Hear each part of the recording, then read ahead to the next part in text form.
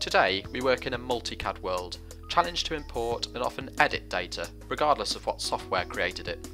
Take this example, a chassis design where we need to import 3D supplier data from various sources and make edits where needed. First of all, let's take a look at importing the 3D data. Well, actually forget import. All we need to do in SolidEdge is simply open, like you would any other file. You can see here the many file types SolidEdge can open, files from other Siemens software such as NX, universal CAD formats such as Parasolid, STEP, IGES, and even files from other CAD systems such as Inventor, ProEngineer or Creo, SolidWorks. SolidWorks. The first component we need to work on is from that system, so let's open that right up. Now it's easy to forget that this is a non-SolidEdge part, as we can work with it in exactly the same way we'd work with a native SolidEdge file. For example, specifying what material it's made out of to get the correct weight, or applying a colour or finish, nice and easy. Really though, the challenge comes when we want to make edits. Using a history-based approach like you would in most any other CAD system, you'd have to do some sort of feature recognition to dissect the model. That's not the case in SolidEdge with Synchronous Technology. All we do for edits is click on a face and drag. Simple and intuitive. And notice how things change sensibly.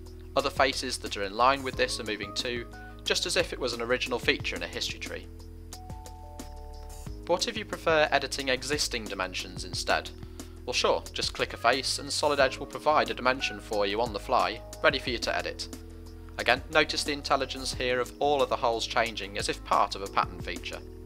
And if you want to add your own dimensions, you can do this in 3D, no need for sketch work. We'll add a dimension for this thickness, and then reduce that to 6mm. Notice the control we have in keeping that top face fixed. One good reason for having a history of features is when we need to reorder rounds. You can see here that the previous designer created 2 rounds in the correct order, but the other 2 are incorrect with the wrong blend. Can we solve that in SolidEdge without a history? Absolutely, just a simple right click to reorder.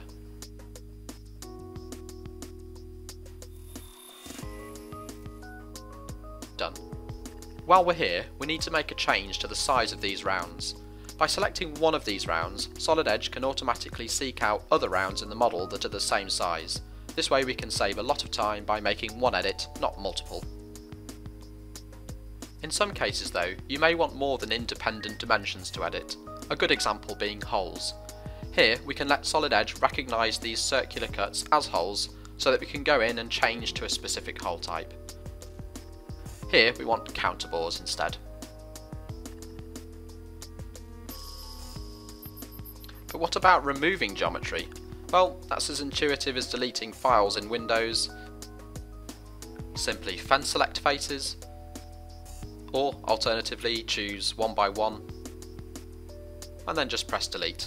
SolidEdge will look after the rest. So you can see how easy it is in SolidEdge to edit non-SolidEdge parts, very flexible. Let's speed through saving this and getting it roughly into our assembly so that we can move on to our next component. And this time we have a sheet metal bracket which was sent to us as a universal CAD file in Parasolid format.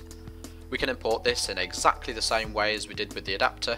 Remember, just a simple file open. Now, not only did we receive the 3D sheet metal file, but also its manufacturing drawing in .dwg format. Wouldn't it be great if we could make use of this drawing to assist us with any edits and also provide tolerance information, all in 3D? Well, check this out. Once we open the DWG inside SolidEdge, we can use a simple tool to grab the information we want, just by fence selecting on screen, and then apply that information to our 3D model.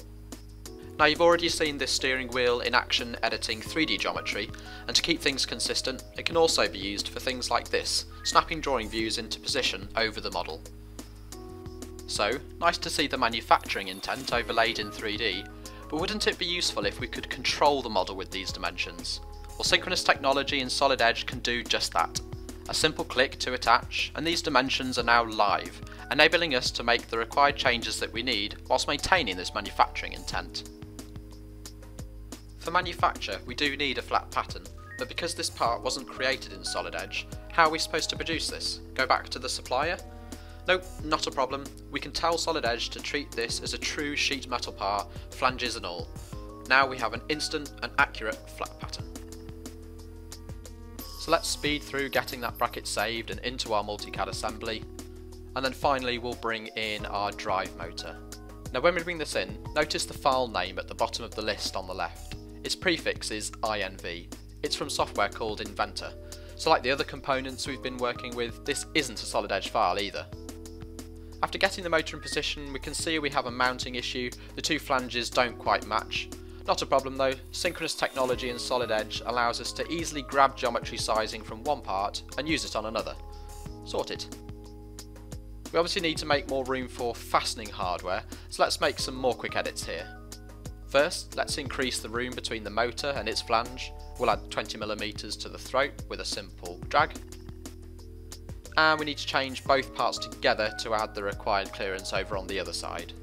Yes, that's right, a SolidWorks and Inventor part edited at the same time at the assembly level using the same simple push and pull that we used before.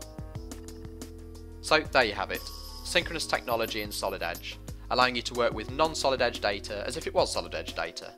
Importing just an open, editing just a push, pull or delete, and you can even make use of 2D drawings along the way. Solid Edge, design better.